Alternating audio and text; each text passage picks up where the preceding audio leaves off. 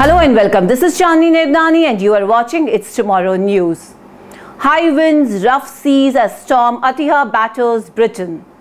Storm Atiyah has made landfall in Ireland, bringing high winds and rough seas as it tracks eastwards across the country. ESB Networks said its crews are dealing with several power outages, with the southwest worst affected.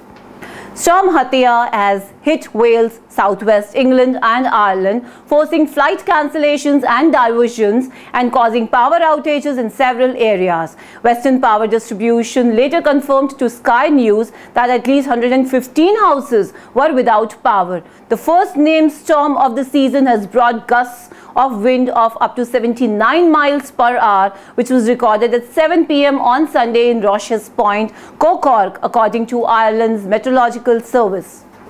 It has also disrupted more than a dozen flights at Cork Airport, which were either cancelled or forced to divert to Dublin or Shannon. The status red warning for Kerry was in place on Sunday. It is now under a status orange wind warning. Kerry County Council has reported a number of incidents following the status red wind warning.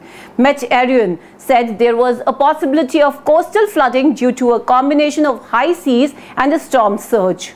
Trains in Cork and Kerry were forced to travel at reduced speeds, resulting in delays. Storm Atiyah was tracking between Iceland and Ireland on Sunday. Although the UK is not expected to be as badly hit by the storm, the Met Office has issued a yellow wind warning for Wales, with gales of up to 70 miles per hour set to hit the coastal areas.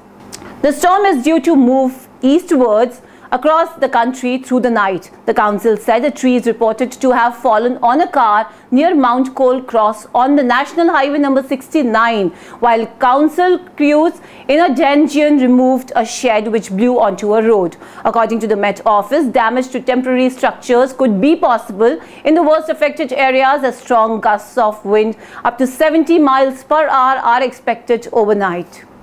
7 other parks in the west of the country are also closed while the weather warnings remain in place. No warnings have been issued for Northern Ireland by the Met Office. However, gusts close to 60 miles per hour, that is 100 kilometers per hour, can be expected in western areas on Sunday evening.